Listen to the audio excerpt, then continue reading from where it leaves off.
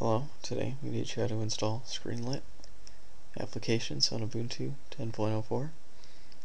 First, we're going to go to Applications, Ubuntu Software Center. In the top right here, just type in screenlets. You're going to want this application right here. I already have it installed, so it says remove, but it'll say install there. I'll come up over here and start installing. Once it's installed, it'll pop up in Accessories, Screenlets. There it is.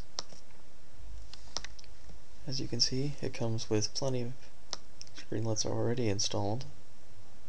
So we're going to go find some more screenlets in case those ones aren't the ones you want. Google here, type in filmlook.org. And in the left hand corner over here should be one that's called screenlets. You should be able to go in here and find one you want. You can just go to the highest rated. Here's the info panel, which I have. I guess we'll just get, I'll just get this one for the tutorial. Never gotten this one before, so we'll see how it goes.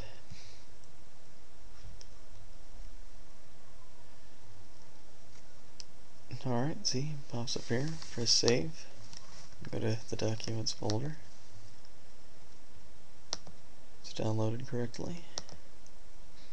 Go places, documents. And there's my pawn clock. Then I'll just click and drag it in.